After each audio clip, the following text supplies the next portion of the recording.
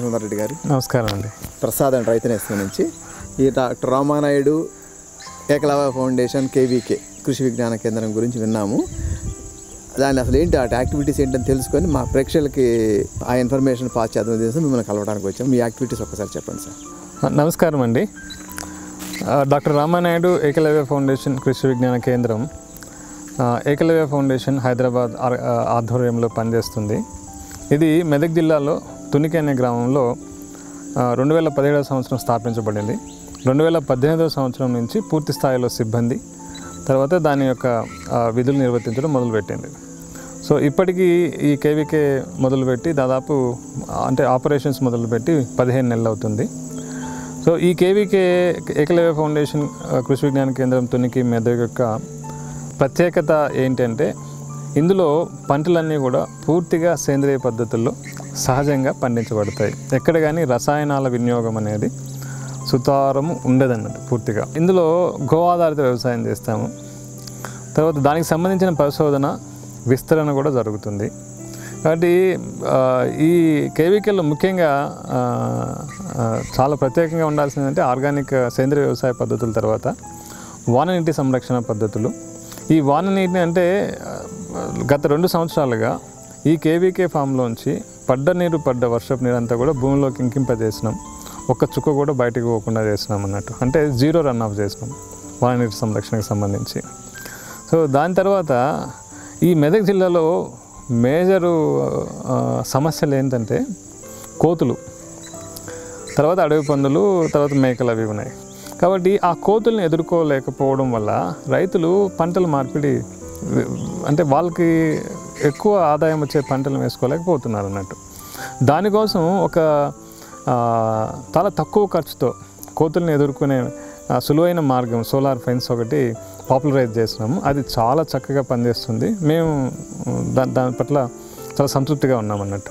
దాని తర్వాత మేము ఈ KVK మొదలైన తర్వాత చేసిన ఇంకొక ఇంటర్వెన్షన్ ఏంటంటే పోయిన సంవత్సరం కత్తెర పురుగు ఉధృతి విపరీతంగా ఉన్నది. దేశమంతా ఉన్నది, రాష్ట్రం అంతా ఉన్నది, అన్ని గ్రామాల్లో ఉన్నాయి, అన్ని పొలాల్లో ఉన్నాయి. అందరూ రైతులు దాని బారిన పడ్డారు.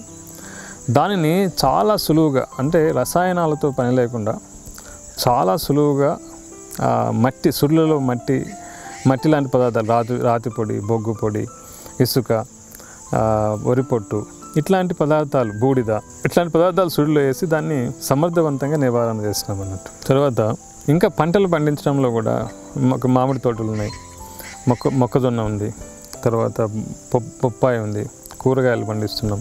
ఈ సంవత్సరం చిరుధాన్యాలు కూడా ఎక్స్టెన్సివ్గా వేస్తున్నాం అన్నట్టు. కాబట్టి అన్ని రకాల పంటలు సేంద్రియ పద్ధతుల్లో చాలా విజయవంతంగా పండించగలుగుతున్నాం అన్నట్టు.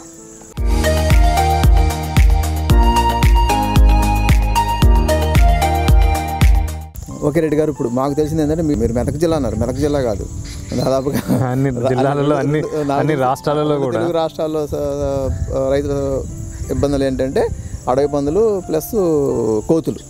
సో దీనికోసం మీరు రైతులు తక్కువ ఖర్చులో సోలార్ ఫెన్సింగ్ అనేది ఇక్కడ ఇంప్లిమెంట్ చేశారు కాబట్టి డీటెయిల్గా వివరించి ప్రేక్షకులకు తెలియజేద్దాం. తప్పకుండా అండి, చాలా సంతోషం. రండి చూపెడతా.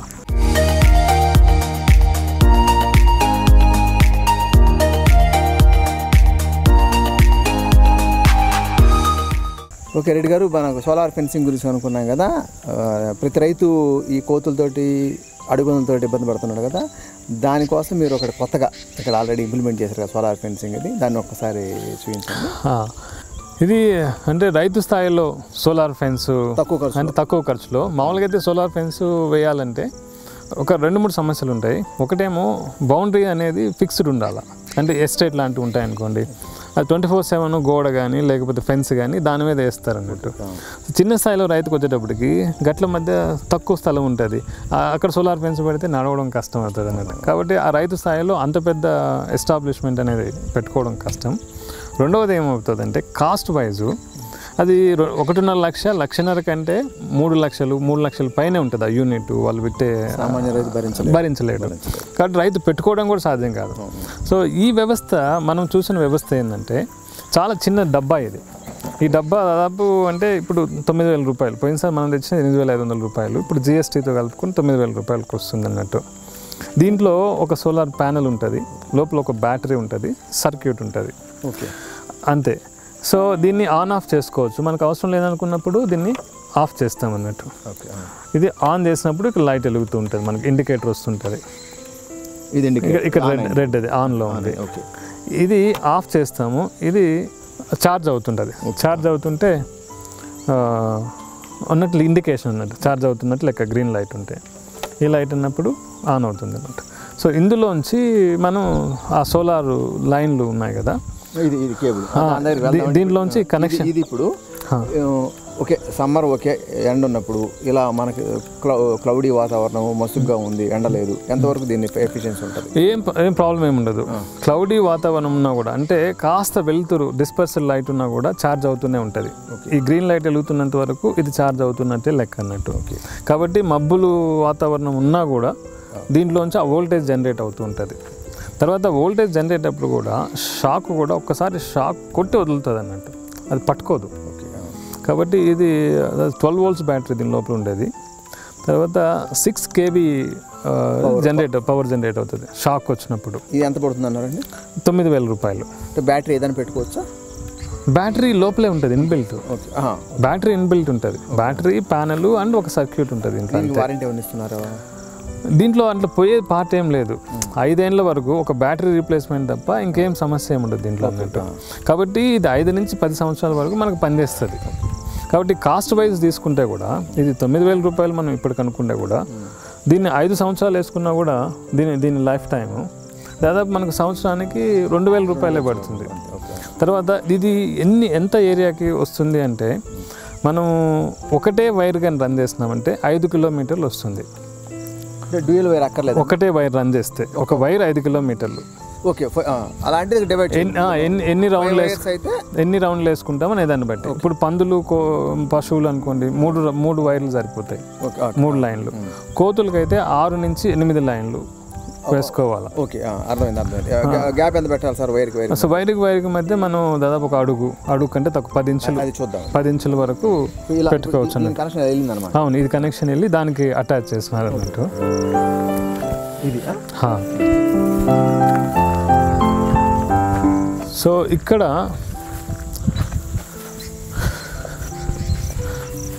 అక్కడి నుంచి తెచ్చిన కనెక్షన్ ఇక్కడ ఇచ్చారు, ఇక్కడ కనెక్షన్ ఇచ్చినాం అన్నట్టు. దీన్ని ఇప్పుడు మనం టచ్ చేస్తే షాక్ కొడుతుంది, అది వచ్చిపోతుంటుంది, టక్ టక్ అంటుంది సౌండ్, చూస్తున్నారా? ఓకే. ఇలా ఇచ్చి దీన్ని ఒకదానికి దీనికి కనెక్ట్ చేసినాం అన్నట్టు. ఇంకా దీనికి ఎర్త్ అక్కర్లేదు, మన పవర్ లాగా ఎర్త్ ఉంది, అక్కడే ఎర్త్ ఉంటుంది లోపల. అది కూడా చాలా క్రిటికల్ అన్నట్టు. ఎర్త్ బాగా తీసుకురావాల్సిన లేదు, దాని దగ్గర ఎర్త్ కొట్టేస్తారు. అది 4 అడుగుల లోపల కొడతారు, పెద్ద రాడ్ ఒకటి, ఎర్త్ రాడ్ ఒకటి ఉంటుంది అన్నట్టు.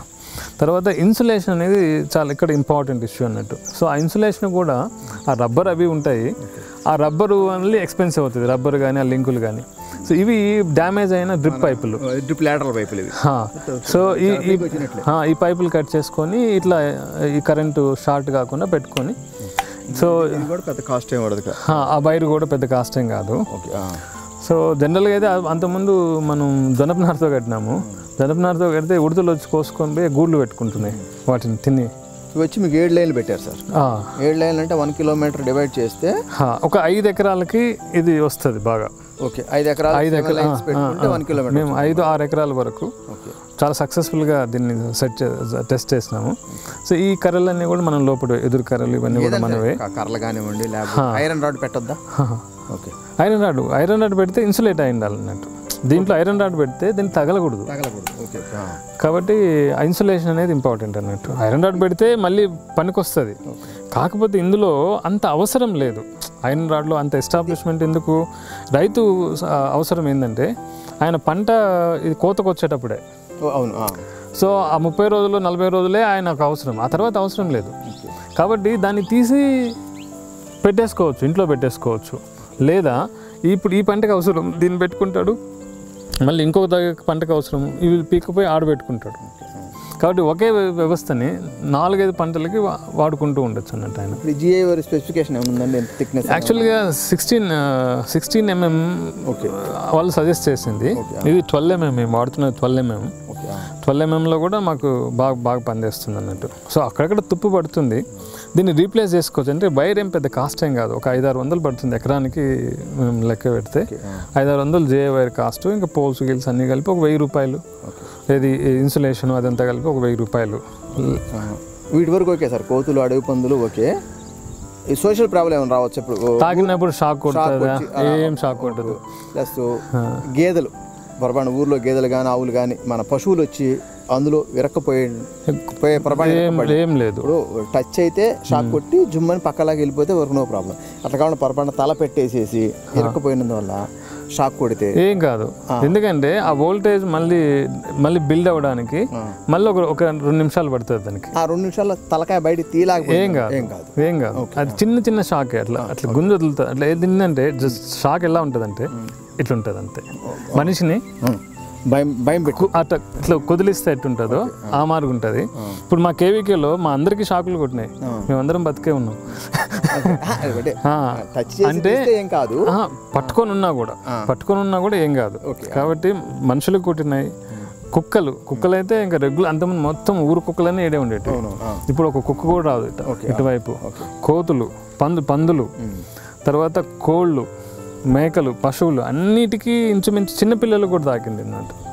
చిన్నపిల్లలకు తాకింది, కోళ్ళకి తాకింది. కోడి కూడా కక్క నెగిరి ఏ జంతువు అయినా అంతేలేండి, ఒకసారి భయం పుట్టిందంటే దాని దగ్గర. ఇప్పుడు కోతులు చాలా స్మార్ట్గా బిహేవ్ చేస్తున్నాయి. అడవి పందులు, కుక్కలు అంటే తగలంగానే వెళ్ళిపోయినాయి, మళ్ళీ రాలేదు. కోతులు మాత్రం పైకెక్కి దూకడము, ఈ సందులోంచి కిందలోంచి దూరడము, సో వీటి మీద నుంచి ఎక్కడము, ఇట్లాంటివంతా చేసినాయి. కాకపోతే ఇంతకుముందు ఏంటంటే అసలు ఆశ లేకుండా ఉండేది. ఎటువైపు నుంచి అంటే అటువైపు వస్తాయి, వాటిని చూస్తే ఇంక మనం వ్యవసాయం చేయగలమా, వీటి నుంచి కాపాడుకోగలమా అనే నిరాశ నిస్పృహాలు ఉండేటివి. ఇప్పుడు లేదు, చూసుకుందాం. సో కాబట్టి మహా అంటే అంతకుముందు ఏంటంటే ఎటువంటి వచ్చిపోయి మొత్తం మనల్ని అసలు అంటే ఇంకా చేసేస్తాయి అన్నట్టు, అయిపోయింది మన పని అయిపోయింది అనిపించినట్టు చేసేటివి. ఇప్పుడు అట్లా కాదు, గేమ్ ఉంది, నీదా నాదా అన్నట్టు అనిపిస్తుంది అన్నట్టు. ఇది ఇప్పుడు మామూలుగా 1 acreకి జిఐ వైర్ ఎంత పడుతుంది సార్? ఒక 5 lines GI wire around 7-8 kgs పడుతుంది. 100 రూపీస్ వేసుకున్న కేజీ 700 2 acres వరకు 10,000 అయిపోతుంది ఈజీగా. 5 years దీన్ని మరలా మనం కొంతమంది పర్మనెంట్ ఉంచుకుంటారు, కొంతమంది మరలా క్రాప్ మీద తీసుకోవాలని జాగ్రత్తగా దీన్ని చుట్టేసుకొని పెట్టుకోవచ్చు, లేదా కొత్త వైర్ కూడా పెట్టుకోవచ్చు. మేము చాలాసార్లు కొత్త వైర్ పెట్టుకున్నాం. 700 కాబట్టి అది పెద్ద, అదిగాక కాస్ట్ వైజ్ చూసుకోండి 10,000 రూపాయలు అనుకోండి. సో ఇప్పుడు కందులు వేసినాం అనుకోండి, 8 క్వింటాలు ఎంతో కందులు అవుతున్నాయి. 1 క్వింటాల్ పైసలు, లేదా 2 క్వింటాల్ పంట నాశనం చేసుకునే బదులు అట్లీస్ట్ ఇప్పుడు 5 ఎకరాలు వేసుకున్నాం అనుకో సార్, 5 ఎకరాల మీద 5 క్వింటాలు మిగిలినాయి అనుకోండి మాకు. సో 5 క్వింటాల మీద చూడండి, 5 వేసుకున్నాడు 25,000 రూపాయలు.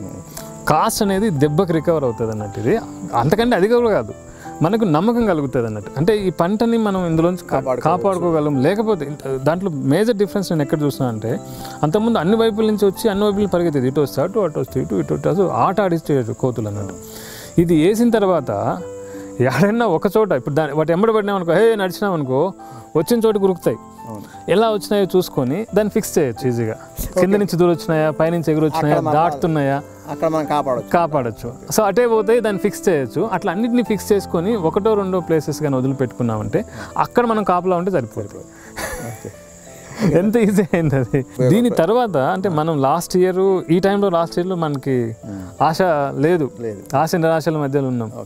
నవంబర్లో ఫస్ట్ డిప్లాయ్ చేసినాము. నవంబర్ నుంచి కందిని కాపాడినాం, మొక్కజొన్నని కాపాడినాం, మామిడి తోట అయితే అబ్బో సతాయించినాయి అవి.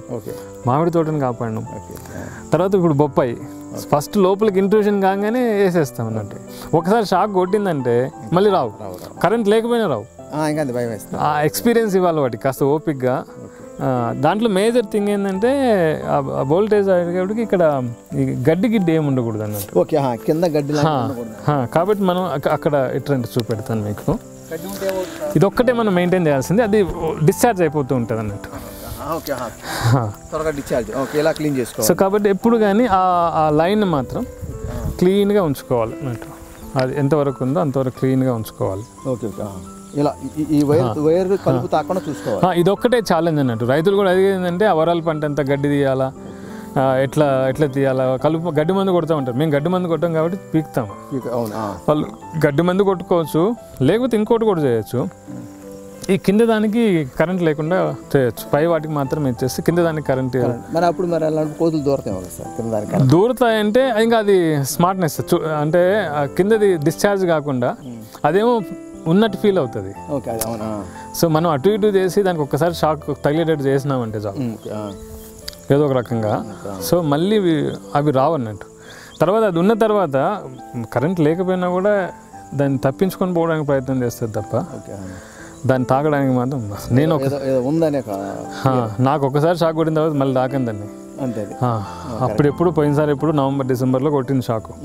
ఇంకా అప్పటి నుంచి ఎందుకులే కరెంట్ ఉంటుంది నాకు తెలుసు అని అనిపిస్తుంది. Okay sir, thank you very much. చాలా వాల్యుబుల్ ఇన్ఫర్మేషన్. చాలా తక్కువ ఖర్చులో రైతులు ఈ కోతుల నుంచి, అడుగు పందుల నుంచి వాళ్ళ పంటలను కాపాడుకోవాలి. ఇంకొక విషయం కూడా, రైతులు ఇక్కడ ఎక్కడ బెనిఫిట్ అవుతున్నారంటే రబీ సీజన్లో నీళ్లు, ఇప్పుడు చాలామంది రైతులకి ఏంటంటే నీళ్ళు ఉండవు, ఎండాకాలం వచ్చేటప్పుడు నీళ్ళు ఉండవు. ఆ టైంలో కూరగాయలు వేస్తే మస్తు డబ్బులు వస్తాయి, మార్కెట్ ప్రైస్. కానీ వీళ్ళ పొలాలు ఎక్కడో మధ్యలో ఉంటుంది, 20 గుంటలు 10 గుంటలు ఎక్కడో ఓపెన్ ఏరియాలో ఉంటుంది. ఆ ఓపెన్ ఏరియాలో ఉన్నప్పుడు ఆయన దాన్ని ప్రొటెక్ట్ చేసుకోలేడు ఆ కొంచెం నీళ్ళక. ఇది కానీ ఉన్నదంటే అట్లాంటి రైతులంతా 20 గుంటలు లేకపోతే ఎకరం రైతులందరూ కూడా నీట్గా దీన్ని వేసుకొని కూరగాయలు వేసుకుంటే కరెక్ట్ టైంలో మంచి డబ్బులు సంపాదిస్తారు. ఎకరం రైతు అయినా కూడా 2-3 లక్షలు సంపాదించుకోవచ్చు ఆ 3 నెలల్లో. Okay sir, thank you sir, thank you very much.